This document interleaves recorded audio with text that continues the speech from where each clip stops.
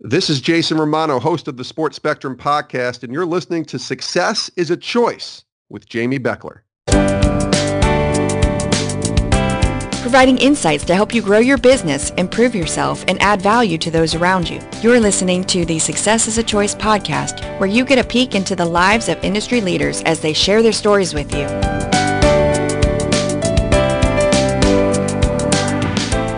Welcome to Success is a Choice podcast. I'm your host, Jamy Bechler, and we're really excited to talk to today's guest.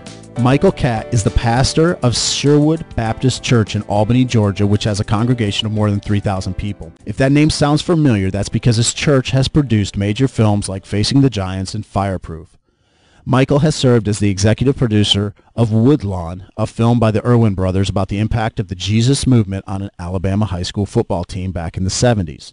Pastor Catt has authored 12 books, including the Love Dare Curriculum and Fireproof Your Life. He is the founder of the nationally renowned Refresh Conference, and, like any fine, upstanding Southerner, he is also an avid SEC football fan. Pastor Catt, welcome to the show.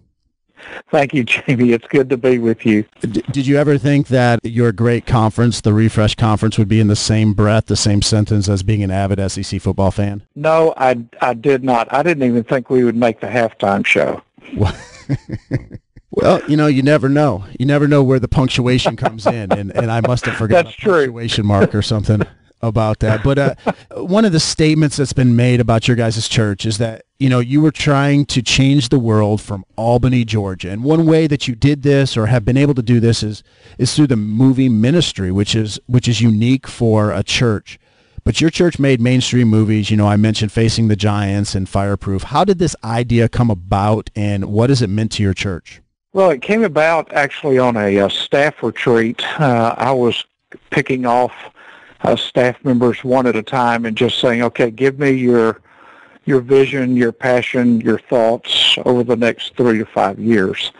And we were actually at Disney. We had done a behind-the-scene tour of Disney World, and we were on the parade route right where it starts. And I pulled Alex Kendrick aside. I said, okay, tell me what you're thinking. And he said, well, I would like to make Christian movies, but I don't think I could ever do that and be on a church staff. And I said, why not? Bring me a script and bring me a budget, and let's look at it, and let's just see if God's in this. And so he did, and that's when we made Flywheel. We made it for $20,000.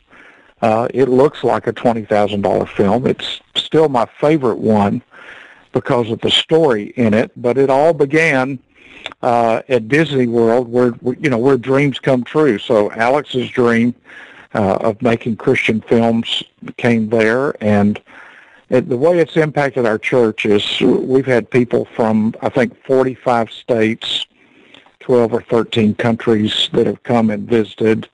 The movie is available in over 140 countries, and I think 20 languages right now. It's been shown on Turkish Airlines in Beirut, Lebanon in prime time. In Cuba in prime time, they showed Courageous and Fireproof. I think Flywheel actually has been seen by over 100 million people in Spanish-speaking countries. So, to say that could ever happen out of something that came out of a church is just a miracle. And those movies they achieved a lot of mainstream success, and they're not subtle. It's pretty blatant. There's a Christian theme to them. Yes, and that was intentional for us. We kind of knew where our market was and what we were trying to do. We wanted a film that one of our church members could take an unchurched friend to and let them see the movie and hear a clear presentation of who we are and what we believe and why we believe it.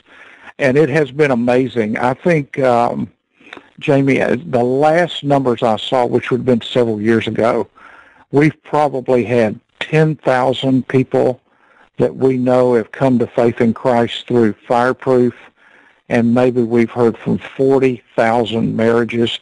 And that's people that have to find us. It's not like at the end of the movie it says, email us at this. They've got to go online and find us to even send us anything.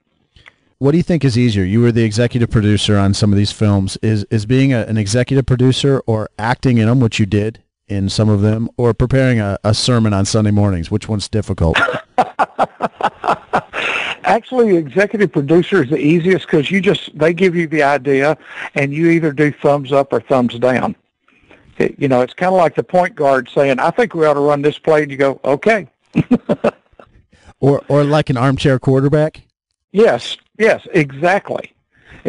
So you just give a thumbs up, and they go with it. So that is obviously the easiest. After 28 years here, preaching sermons, you kind of go, gosh, have I said this before? Yes, I have, but I might need to say it again. So has there been any point in your career, in your life, where you've introduced yourself as a movie star? No, I have a face for radio. I don't, I'm not good on the camera. So. Well, that's why we have you on our podcast today. This is not a That's right. podcast. See, nobody has to look at me while they listen to this. There we go. Now, you wrote a book that kind of piggybacked on Fireproof. It's called Fireproof Your Life, and it was the fastest-selling book in CLC Publications history. Certainly it got some momentum from the movie, but it was also probably popular because it deals with a topic that we tend to all face, and we all are looking for answers to. We all have some kind of trials, tribulations, challenges that come our way. What are some ways that we can prepare for those trials and challenges? I think, Jamie, first thing, you've got to admit that they're a reality. We don't live in La La Land, and we do have to leave Disney World at some point.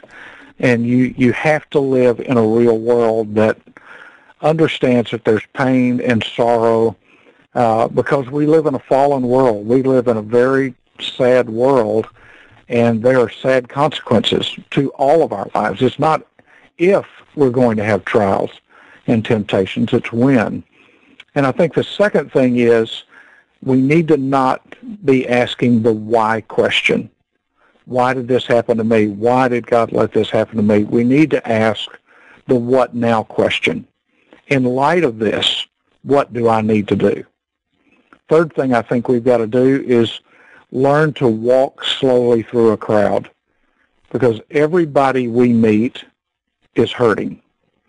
There are broken hearts. This is for many people, Christmas and Thanksgiving and holidays are terrible times because there's just so much pain that comes back into their hearts and minds. And I think we just have to learn to listen and walk slowly, not get bitter about it. Let God make us better in it. My friend Ron Dunn used to say, good and evil run on parallel tracks, and they normally arrive about the same time.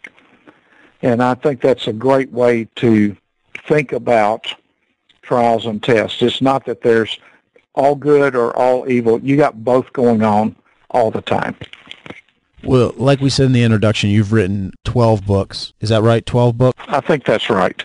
Your new book is entitled The Power of Purpose, Breaking Through to Intentional Living. It was released back in October of 2017. What made you want to write this book, and how is this book relevant today, even though it's based upon the Apostle Paul's letter to the Philippians way, way back in the day? Well, Paul, I really built it. The idea came when I was preaching through Philippians, and when I came to a very familiar verse, for me to live as Christ and to die as gain. And as Matt Chandler says, we make verses like that coffee cup verses, and we put them on a plaque or put them on a coffee cup, but that's all they mean to us. But when I looked at the whole letter in light of that statement, that basically what Paul was saying was, here's my purpose. If I live for anything other than Christ and magnifying him with my life, then dying is losing.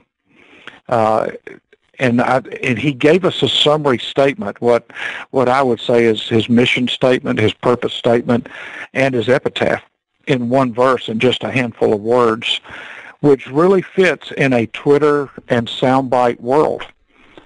Can you define your life in one sentence, why you're here and what you're here for?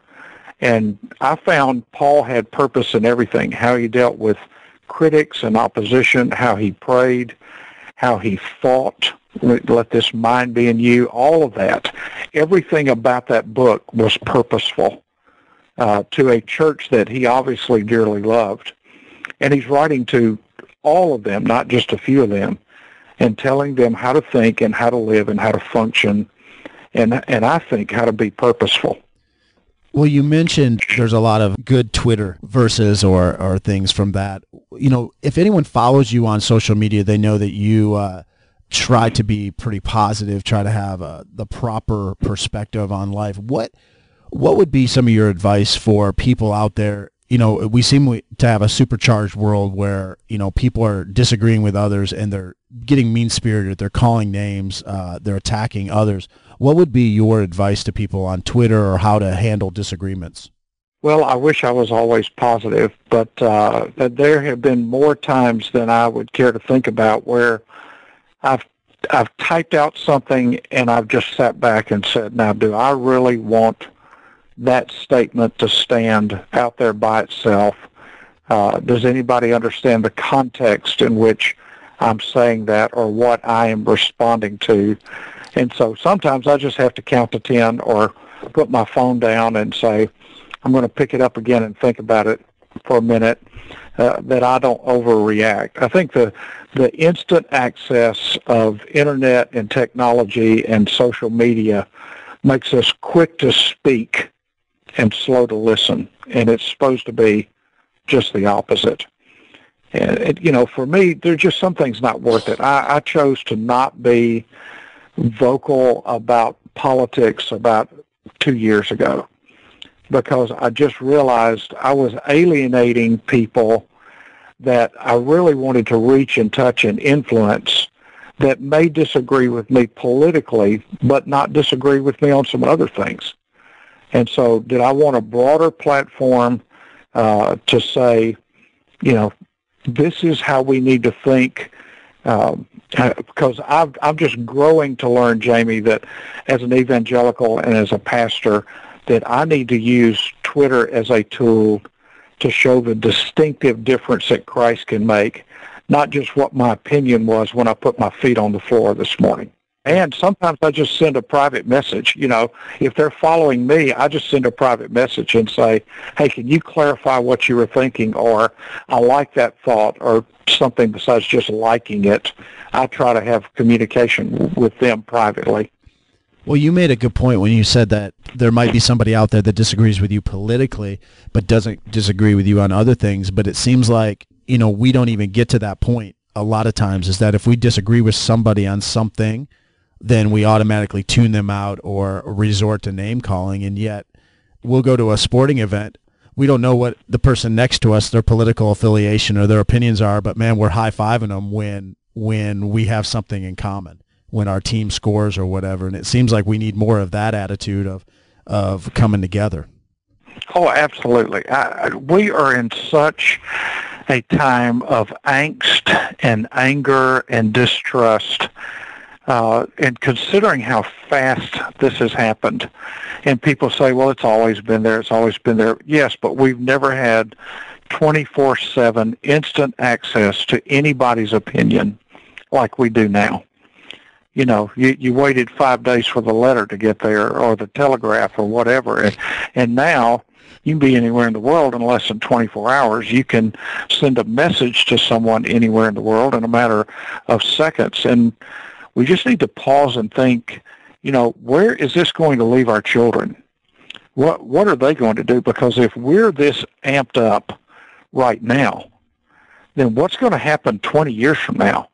I mean, are we going to be threatening each other over social media? Is it going to get to that because we did not know and understand self-control?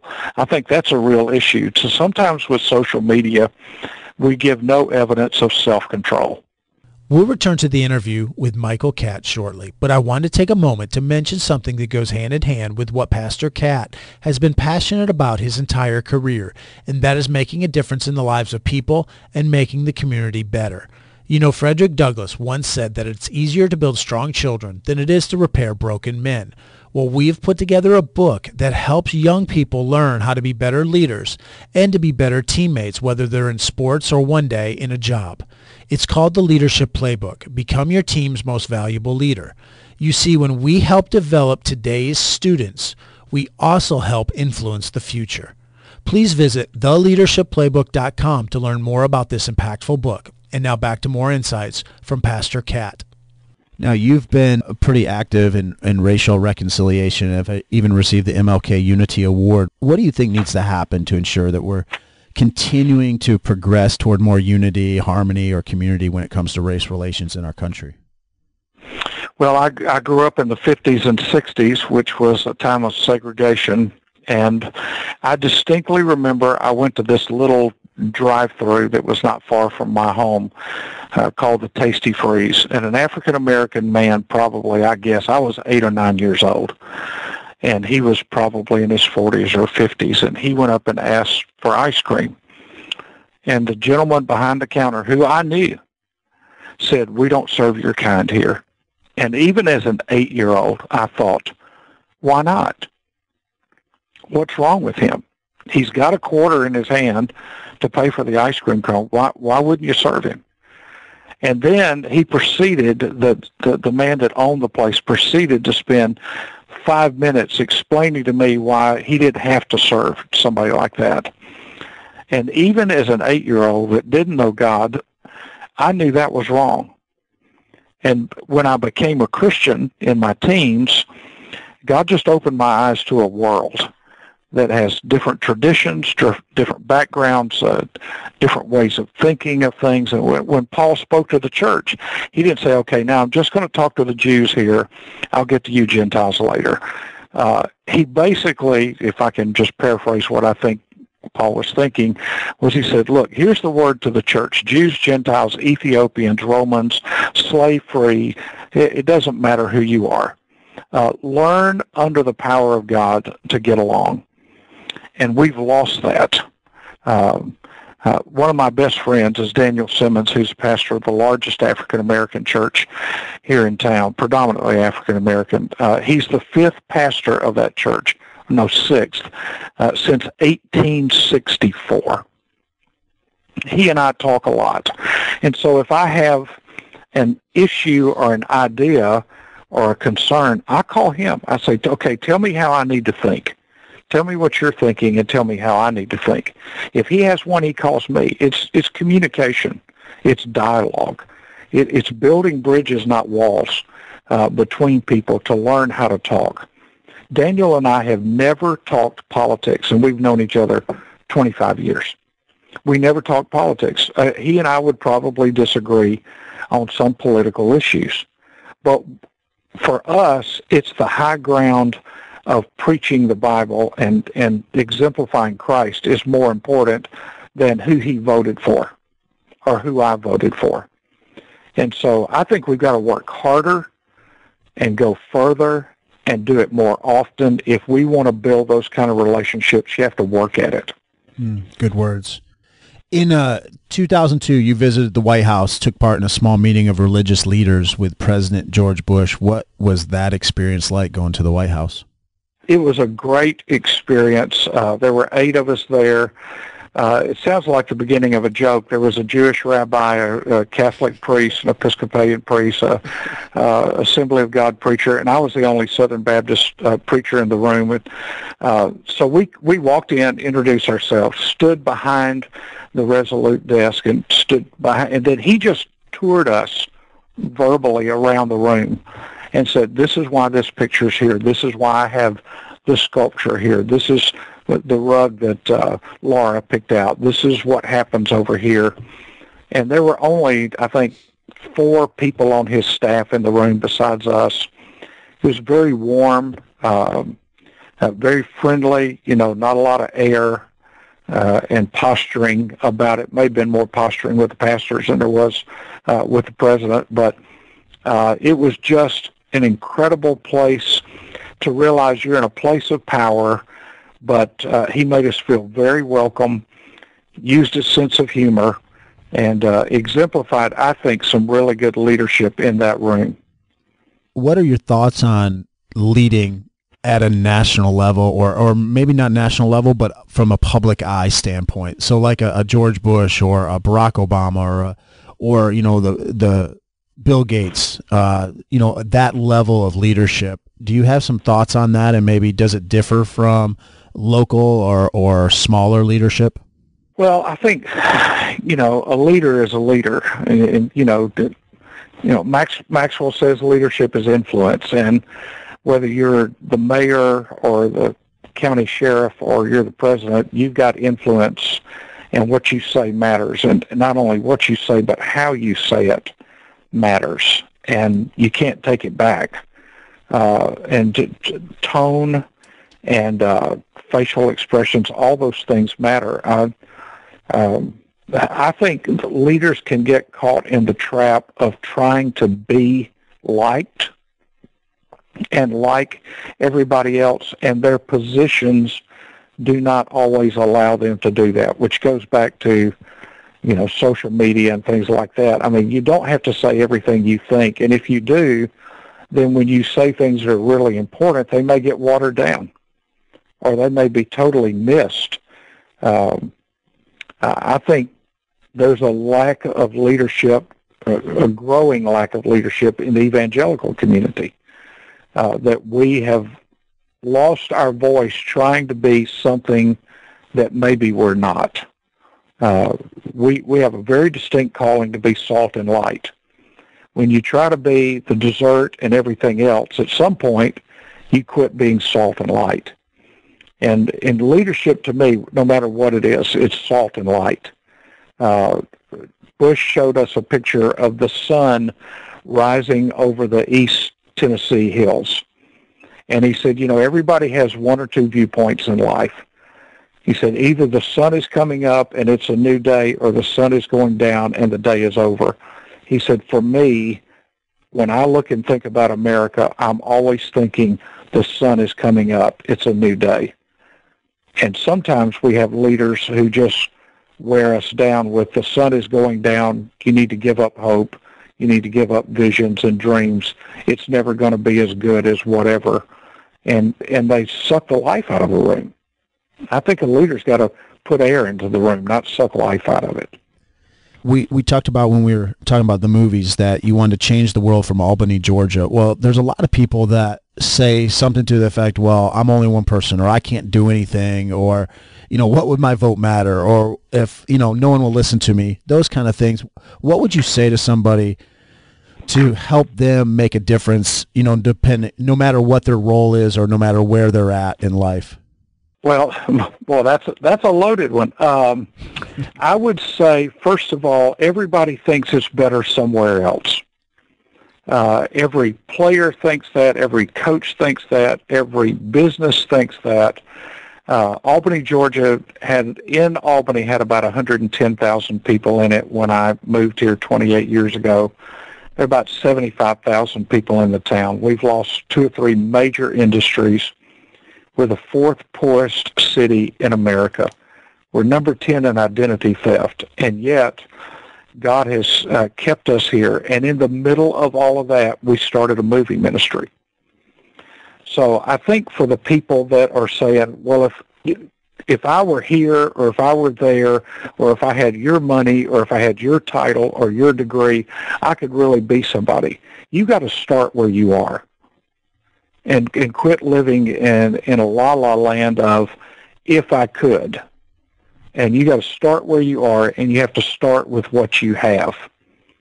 And then be tenacious and focused about it. I mean, every day for us as a church is a battle. I mean, we do not live in an easy town.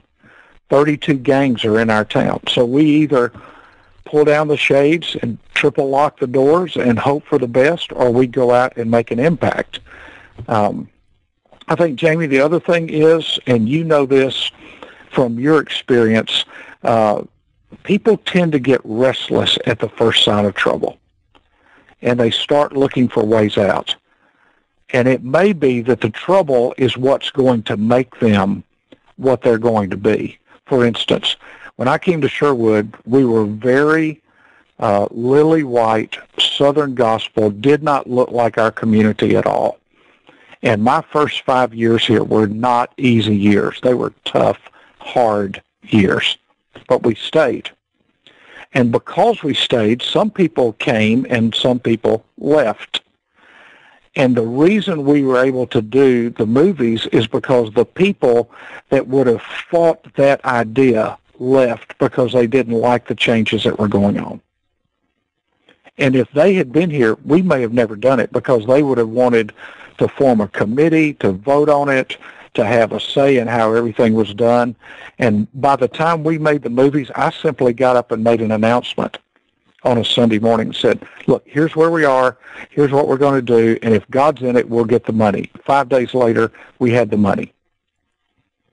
So you earned the right to be heard, and I think you earned the right to be followed. And that comes with time. It doesn't come with titles. It comes with time.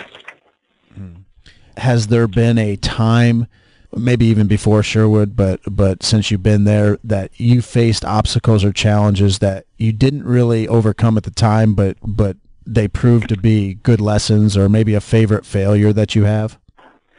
Well, my favorite, I won't say it's my favorite failure, but the thing that I did not handle well was when I was 39 years old, I found out I was adopted. And my parents had never said anything. I found out from the social worker that handled my adoption, talking to my mother-in-law, who had no idea. And so for about a year, I was not in a good state of mind. I was angry. I was frustrated. I probably took it out on everybody I knew. I didn't know what to do. I didn't know what to say. I didn't know who I was. You know, and all the things that had been said to me growing up, I was questioning, was that really true? Did they really mean that? Or is this just all a part of a facade in the game? So I would say that was my worst handling of any situation I ever got thrown.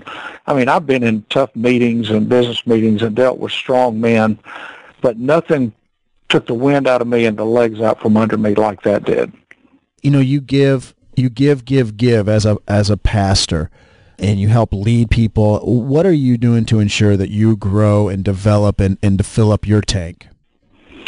I go to the Billy Graham Training Center every year. I'll pick a pastor, either somebody like a Jim Cymbala or a Erwin Lutzer, somebody that I highly respect and just want to sit and listen. And I go and sit on the front row and I take notes and I listen. I try to do a meal with one of them if I can, just to pick their brains and see what they have to say. That's where I met Warren Wiersbe, who's written 250 books. I met him at the Cove and developed a friendship with him. So I go and listen. I learned early, by the grace of God, I don't have to be on the program to be at the program. I can just go and sit and listen and learn. And I never learn talking. I always learn when I'm listening. I listen to podcasts.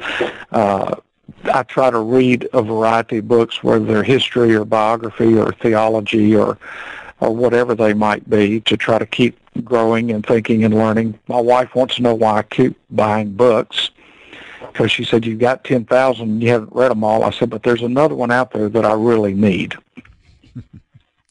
Do you only read like the good old-fashioned books, or do you have a tablet or a Kindle that you use? I have a Kindle. I have probably got 500 books on my Kindle, and part of that I use when I'm traveling, so I don't carry a handful of books with me in my briefcase. I can just pull it out on a plane and start reading, and then I have Bible software program on my laptop that I can take with me when I'm traveling. So I've got resources in multiple formats.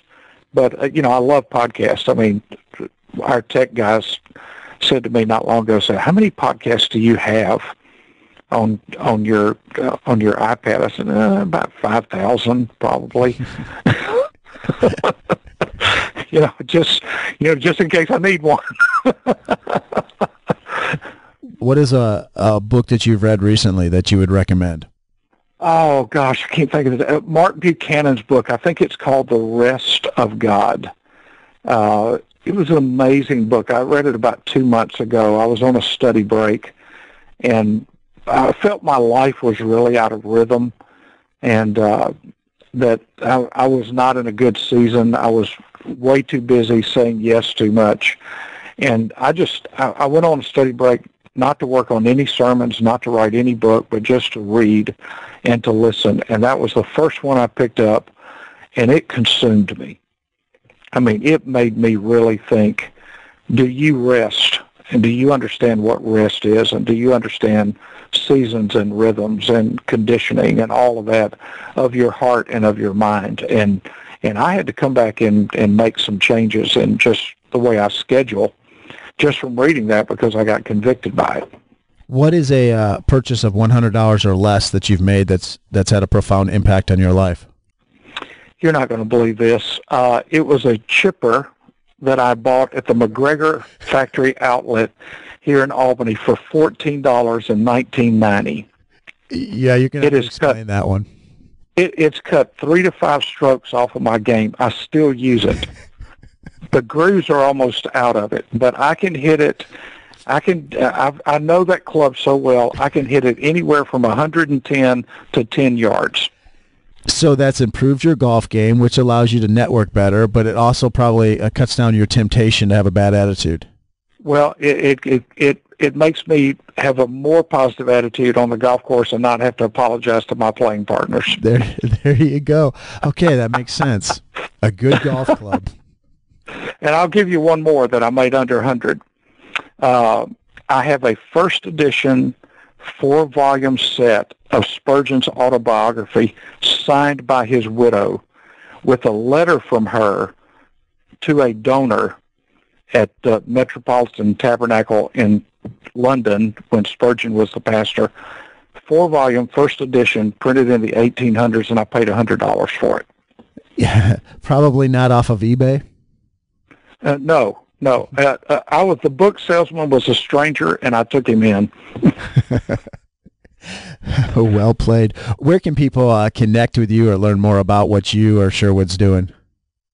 I have michaelcatt.com. That's where a lot of articles and resources and my schedule are all on there. And also on Twitter, it's Michael Catt, and there's a Facebook page too. So all 3 of those are out there. Excellent. Well, we'll be sure to put those in the show notes so people can check those out. And what is your golf club? What kind of golf club is it? It was a Jack Nicklaus McGregor chipper. They actually have started making them again. Several companies make them. It has a 7-iron loft on it. So $14, the best club I've ever bought, especially when drivers are $399 now. So you've been very successful in a lot of different areas, being an author, a pastor, a movie producer. But if you could do something that you're not currently doing, if you were forced to do something else, what job would you like to have, or what profession would you like to have if you could do anything? I would like to be a college coach because of the way that you get to influence young men's lives for the next 40 years of who they are and what they become. I just think coaches have the best platform in the world to influence people if they're the right kind of coach with the right kind of attitude and the right values. I told Mark Richt several years ago when he was in facing the Giants, I said, Mark, people are running from the church, they're running from God, and so that we're building $100 million, $500 million, $1 billion sports facilities, and they're really worship centers because people come to worship their teams. And I said, and so what God does, because he never leaves man with an excuse, God puts a guy like you on a sideline and says, try to get around him. So would you be a football coach? I would yes, football or basketball, one or the other. Excellent. Well, we definitely appreciate your time today. We know you're busy, and thank you for those insights. Those were very good. Thank you, Jamie. I appreciate it. I hope that you enjoyed listening to Michael Catt as much as I did today. He's doing a lot to impact lives, whether it's through his Sunday sermons, books, the conferences that he runs, or the movies that he produces. He's also doing a lot in the way of trying to bring harmony, healing, and unity to communities. I encourage you to follow him on Twitter. Also, you probably know somebody that likes the movies Facing the Giants or Fireproof or Courageous. If so, please share this episode with them. Thanks so much, and until next time, remember that success is a choice. What choice will you make today?